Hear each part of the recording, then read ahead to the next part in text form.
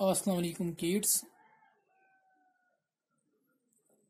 Today we are going to discuss about Newton's second law of motion. In our last class we have tried to understand the concept of momentum. तो हमने देखा momentum or linear momentum simply it is a collective effect of mass and velocity of an object.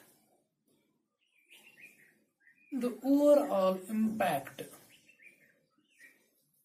produced by the mass and as well as the velocity of an object is what we call as momentum. Momentum is a quantity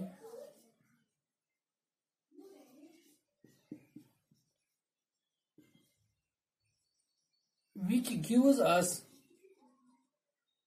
the collective impact.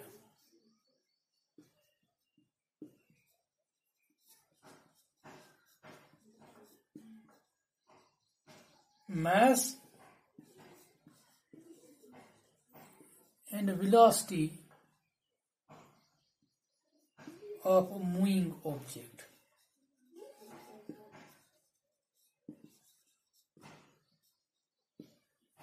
And we have seen that an object at rest does not possess any sort of momentum. In other words, we say that the momentum is always associated with the moving objects. The objects at rest or stationary objects have nothing to do with the momentum. So when an object is in motion or an object is moving, the overall impact of its mass as well as the velocity is given by another quantity which we call as moment. तो आज हम पढ़ने जा रहे हैं Newton second law के मुतालिक. Newton's second law basically is associated with the concept of momentum. In the due course of time, we will express this Newton's second law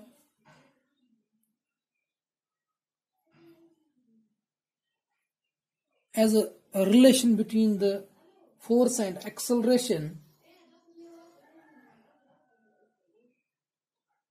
and we will also try to understand the applications of Newton's second law in our day-to-day life.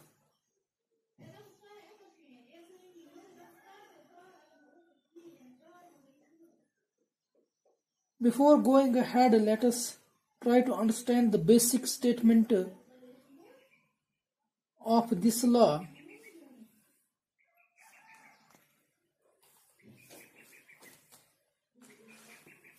Newton's second law basically states that the time change of momentum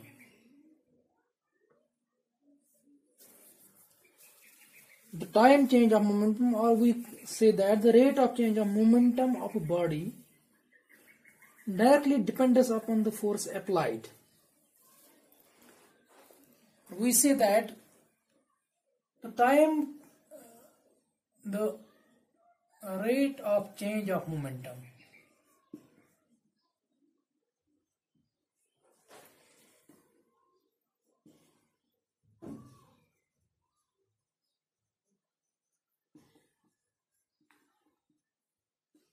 of a body is directly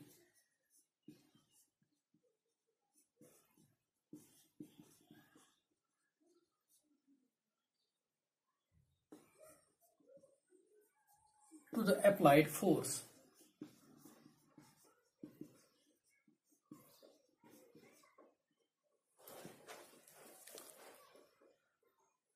Two things we infer from this statement.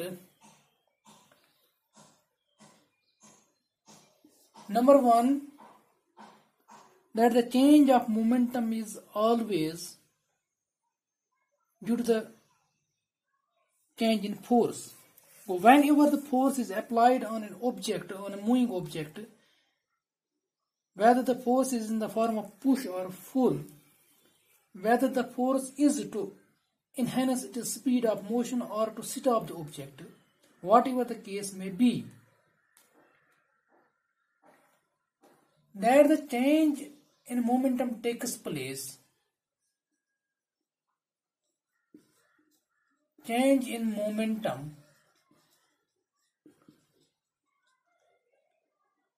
is due to the force.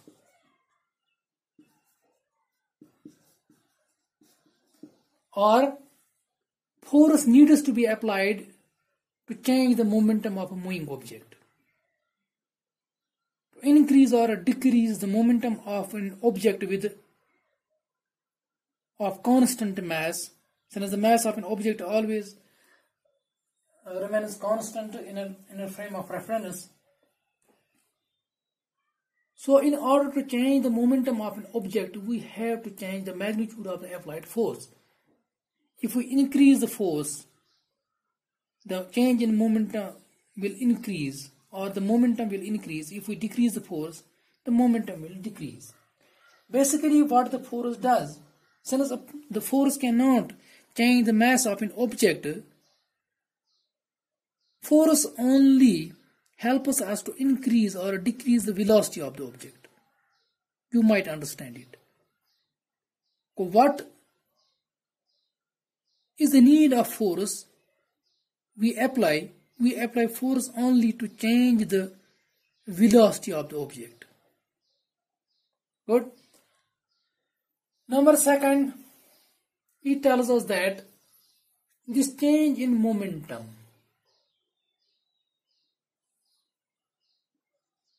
the force we apply, the change in momentum is directly proportional to the applied force. Greater the force, greater will be the momentum. Less the force, lesser will be the momentum. This at the same time infers that the force produced by the momentum. Whenever the momentum is gained by an object, this object will also try to impart its force. But due to momentum, the force is also gained by the object. Firstly, we apply the force to change the momentum. Now when we have changed, we are able to change the momentum of an object. The object which gained the momentum, this object can also impart the force. The imparted force, जो ये force import कर सकता है, this imported force also depends upon the momentum.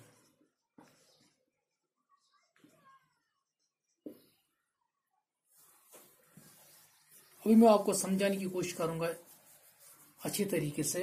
फिलहाल आप statement को देख लीजिए, थोड़ा बहुत ट्विस्टेड होता जा रहा है. That the rate of change of momentum of a body is directly proportional to the applied force. फिलहाल हम इसी स्टेटमेंट को देखते हैं. वो change of momentum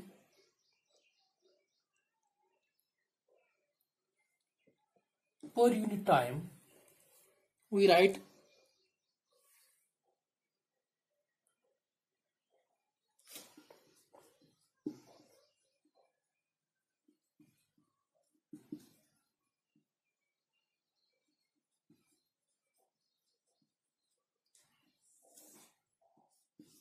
divided by time taken to change the momentum is directly proportional to the applied force.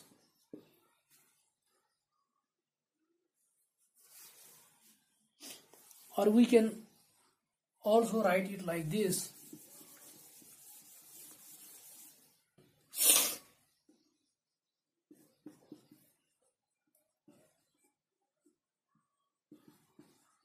Is directly proportional to the change in momentum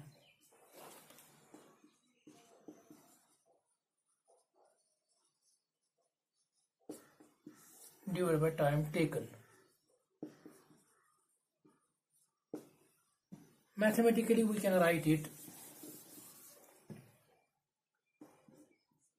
F is directly proportional to the delta P. Change in momentum we write as this divided by time.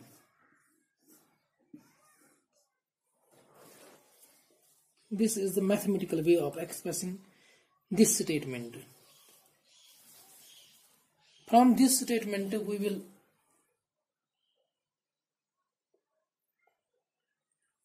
try to draw another form of Newton's second law, that will be the mathematical formulation. In the due course of time we will try to derive that very equation. Now first let us concentrate on this equation, that the force applied or the change in momentum per unit time. Now whenever the momentum has changed, I told you that the object which gained the momentum, that will try itself to impart some force. मानो कोई moving object है, इस object ने velocity ज्यादा gain की तो इसका momentum obviously increase होगा, क्योंकि अभी आपने देखा जो मोमेंटम होता है ये होता है बराबर product of mass into velocity. अब एक पर्टिकुलर ऑब्जेक्ट की अगर हम बात करेंगे तो उसकी मास जो होती है वो हमेशा कांस्टेंट रहेगी, ठीक है। तो इसमें जो लीडिंग फैक्टर है दैट इज द वेलोसिटी। अब किसी ऑब्जेक्ट ने अगर वेलोसिटी ज्यादा गेन की है तो उसका मोमेंटम ज्यादा होगा, अगर किसी ऑब्जेक्ट ने वेलोसिटी कम गेन की है तो उसका, इसी ऑब्जेक्ट की अगर हम बात करेंगे जब इसकी वेलोसिटी ज्यादा होगी तो मोमेंटम ज्यादा होगा, इसी ऑब्जेक्ट की अगर वेलोसिटी कम होगी तो इसका मोमेंटम डिक्रीज होगा, कम होगा। अब ऑब्जेक्ट ने मोमेंटम गेन किया, अब अगर यही मूविंग ऑब्जेक्ट जिसने मोमेंटम गेन किया हो किसी दूसरे ऑब्जेक्ट के साथ कोलाइड हो जाए तो वहां से जो है ना कोलिजन होगा, फोर्स शेयरिंग ऑफ फोर्स होगा, इंपोर्ट फोर्स करेंगे ये दो ऑब्जेक्ट्स एक दूसरे पे, ठीक है ना। अब ये ऑब्जेक्ट जिसने मोमेंटम गेन किया ये कितना फोर्स इंपोर्ट कर सकता है, वो फोर्स डिपेंड करता है इसकी चेंज इन मोमेंटम पे। अगर इसका मोमेंटम ज्यादा है तो ये फोर्स ज्यादा इंपोर्ट करेगा, अगर इसका मोमेंटम कम है तो ये फोर्स कम इंपोर्ट करेगा। ये हम बात करते हैं इस ऑब्जेक्ट की जिसने मोमेंटम गेन किया। तो मोमेंटम गेन करने के बाद जो फोर्स इंपोर्ट कर सकता है ये object, that also depends upon its change in momentum. अगर मोमेंटम चेंज होता है लॉन्गर टाइम के लिए, अगर मोमेंटम को चेंज करने में ज्यादा टाइम लगता है तो जो फोर्स जो ये इंपोर्ट करेगा वो फोर्स कम होगा, क्योंकि यहाँ पे जो फोर्स है it inversely this force depends upon the time T. अगर टाइम इसमें कम टाइम लगा मोमेंटम चेंज करने में तो फोर्स क्या होगा, ज्यादा। अगर ज्यादा टाइम लगा इसको मोमेंटम चेंज करने में, मोमेंटम गेन करने में अगर इसको ज्यादा टाइम लगा तो फोर्स जो ये इंपोर्ट करेगा वो फोर्स कम होगा। इसको देखो, इस चीज को वो ऑब्जेक्ट जिसने मोमेंटम गेन किया वो कितना फोर्स इंपोर्ट कर सकता है सराउंडिंग्स पे, वो डिपेंड करता है इसके time taken to change the momentum. अगर टाइम टेकन कम है तो फोर्स ज्यादा होगा, अगर टाइम टेकन ज्यादा है तो फोर्स कम होगा। इस चीज को आप मेहरबानी करके याद रखिएगा, इस चीज को समझने की कोशिश कीजिएगा। आगे हमें एप्लीकेशंस पढ़नी है न्यूटन सेकंड लॉ की, तो वहां पे ये चीजें दरकार आपको आएंगी ये चीजें, तो इसलिए इस चीज पे फोकस करो। फिर एक बार मैं रिपीट करता हूं कि हमने देखा कि force applied it depends upon the change of momentum per unit time. Here it tells us about the force, also about the force which the object which gained the momentum can import। ठीक, दो चीजें यहाँ पे, एक change in momentum पहले depend करती है जो हम यहाँ से फोर्स अप्लाई करेंगे। अगर यहाँ से फोर्स हमने ज्यादा दिया तो मोमेंटम में चेंज ज्यादा आएगी, अगर हमने फोर्स कम अप्लाई किया तो change in momentum will be small. ठीक, now the object which गेनड the momentum also has a tendency to import the force. ठीक, for the sake of law of conservation of energy, ये object फिर से force import कर सकता है। ये कितना फोर्स इंपोर्ट करेगा वो भी डिपेंड करता है इसी चेंज ऑफ मोमेंटम पे।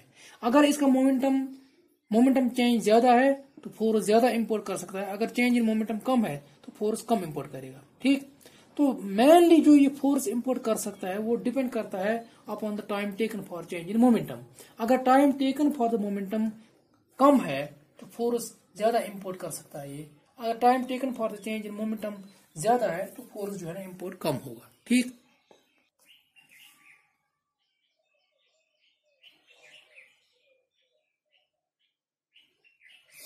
Now let us try to understand the mathematical form of Newton's second law. Let us suppose we consider a body of mass m. Consider a body of mass.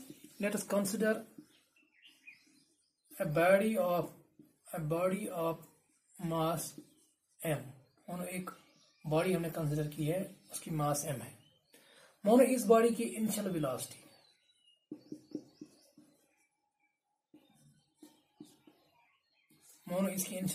u है, जैसे हम लेते हैं. तो इसका initial momentum क्या होगा? इसका इनिशियल मोमेंटम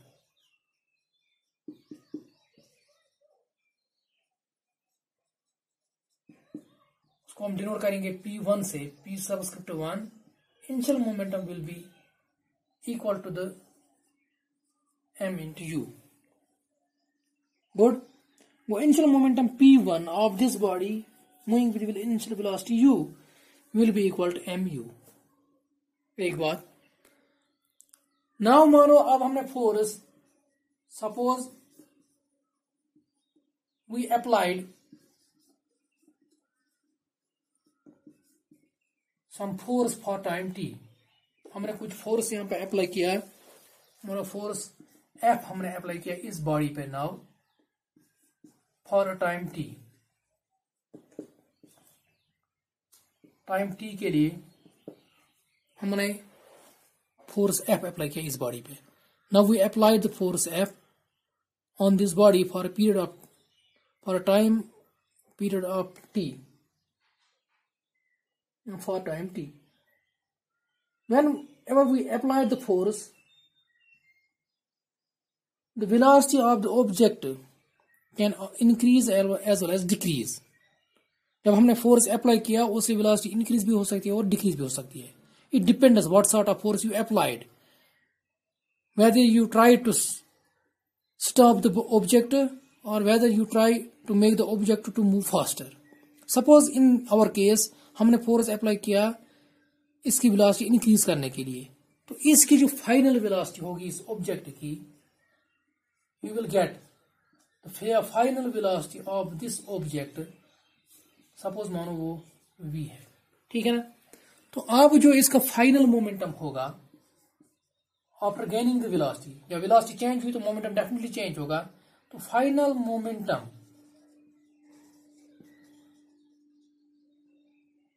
P2 आपके पास बनेगा and this will be equal to m into v. ठीक. तो अब आपके पास दो मोमेंटम्स हैं, इनिशियल मोमेंटम है और फाइनल मोमेंटम है. इनिशियल मोमेंटम P1 है mu के बराबर और फाइनल मोमेंटम आपके पास है P2, वो है mv के बराबर. ठीक है ना. अब जहां पर फाइनल और इनिशियल की बात आती है तो वहां पर हम चेंज ऑफ मोमेंटम कैलकुलेट कर सकते हैं. तो अब चेंज ऑफ मोमेंटम आप कैलकुलेट कीजिए. You can simply calculate the change in momentum. Change in momentum, उसको हम डेल्टा P से डिनोट करेंगे. That will be equal to final momentum minus initial momentum. Final momentum minus initial.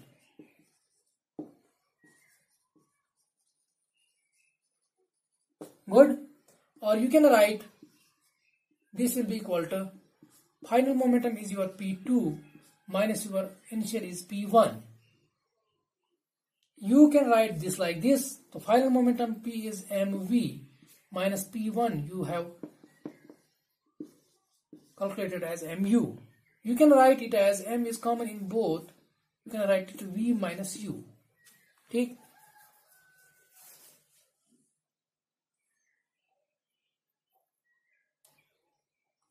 This is the change in momentum.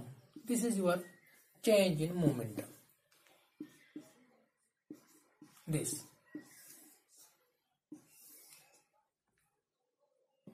Now in our previous equation, equation number 1,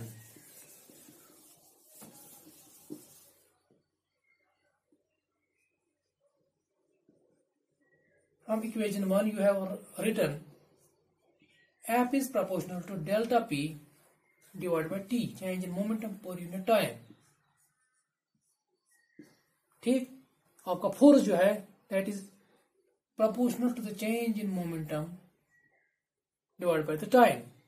Now your change in momentum is like this, so you can write F is proportional to m into v minus u divided by t. ठीक, now here you can write F is proportional to m, and if change in velocity, that is again velocity. Change in velocity is what? Change in velocity is again velocity. Velocity divided by time, you get change in velocity. You can write it as delta v divided by t. This is change in velocity. Initial velocity minus final velocity, that is change in velocity, delta v divided by t. And in our first chapter, you have seen this quantity change in velocity per unit time. We call it as acceleration. So I can write, or F is proportional to m into a, or simply I can write F is proportional to m into a. I can write like this, ma. This is what we call as mathematical formulation of Newton's second law. Mathematical form of Newton's second law. F is proportional to mass into acceleration, or F is proportional to m into a. This we call as mathematical formulation of Newton's law, second law. We can replace this sign of proportionality by usually by a constant, or I can write F is equal to some constant k m into a, where this constant k is taken equal to 1 in SI units. In SI units, this k is taken equal to 1. So finally we get this equation as F is equal to ma. Finally we get this equation, F is equal to mass into acceleration. This is the equation which we will be frequently using for Newton's second law, that this F is equal to mass into acceleration. The force applied is always equal to the product of mass into acceleration, or the force imparted by the object which gained the momentum will be always equal to mass into its acceleration. Okay? Now you know acceleration inversely depends upon the time t. If time taken is larger, acceleration produced will be smaller. If the time taken to change the velocity is smaller, acceleration produced will be large.